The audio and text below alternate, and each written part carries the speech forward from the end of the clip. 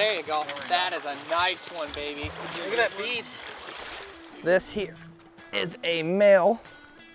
You can tell that by this big jaw look right here. See that big old hook jaw? And they bite that bead, which you see right there, and that's like, you know, they're going to lay eggs. They see other eggs, so they're like, let's get this out of here. I want my eggs to be the ones to survive.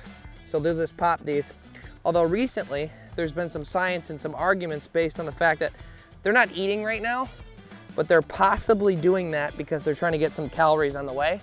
And then it's like, they spend their whole lives eating, so we'll still eat on the way. But historically, a lot of people thought it was more of the defense and not that reason. I'm gonna go ahead and grab the gills on him, bust those out, and then give him the opportunity to bleed out. What that'll do is make the meat a lot more pure. I'm just reaching in, grabbing the gills, that's what they breathe through, ripping it out. When I do that, the blood comes out. You run them in the water, all the blood will come out of the fish. It'll pour out. You want to do it as soon as possible because it makes it a little bit easier for the fish to die without suffering. And on top of that, when that meat's out of that, or the blood is out of that meat, it is so much better tasting. A lot of the foul flavor and stuff that people say that they don't like about the fish comes from that blood. So get rid of that, you're good. And imagine if you're at a grocery store and there's like a slab of meat and there's blood everywhere. It wouldn't be as appetizing. So we do that, gets all the blood out, makes it good to go.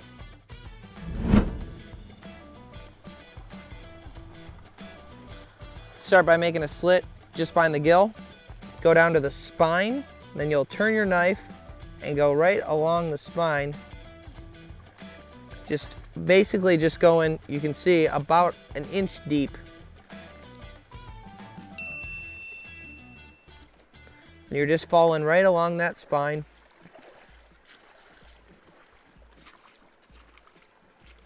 Okay.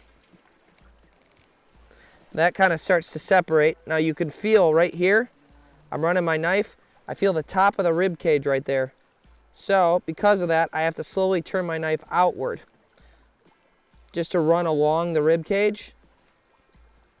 Now imagine, so like there's a tube of bones that comes out like this, about that section, about the size of my hand there.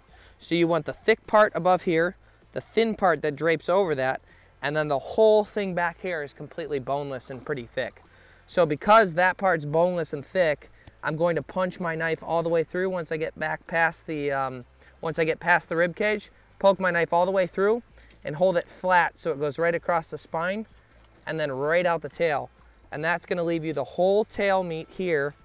And now here's the ribs that we were just going over. You can kind of see them through the little bit of the thin part there.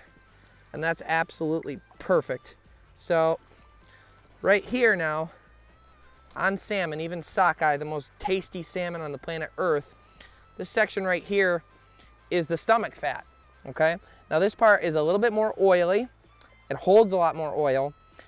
And a lot of people don't like the flavor. They think it's too much, too fish oily.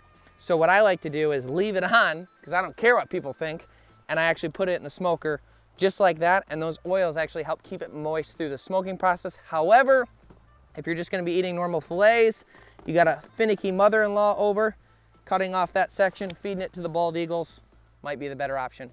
Thanks so much for tuning in. Stay green. Thank you for watching this how-to video, which is part of the Greenway Outdoors Outdoor Education Series. Please like, comment, and subscribe to our channel for more outdoor education content. Also check out the Greenway Outdoors podcast, Huntcast, and official TV show. Visit thegreenwayoutdoors.com for more information.